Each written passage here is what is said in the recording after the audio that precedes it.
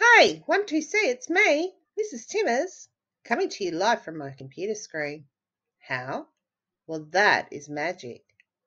Today, let's talk about setting in a story. What is a setting?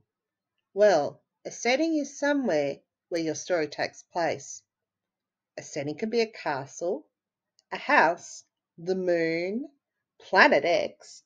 The possibilities are only limited by your imagination. But settings can also be the time of year or the season, for example, winter or summer. So, why is setting so important?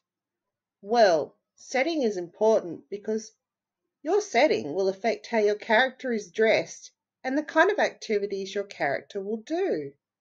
You can't exactly write a story where the setting is on a beach, but your character wants to go skiing, can you? So, now that we've looked at setting a little bit, let's discuss this more. Back to you, Mrs. Timmers.